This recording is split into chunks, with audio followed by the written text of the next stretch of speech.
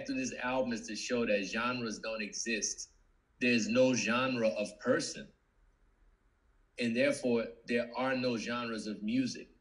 And when we try to fit music into these small cubby holes, we limit the humanity that can be expressed through the music.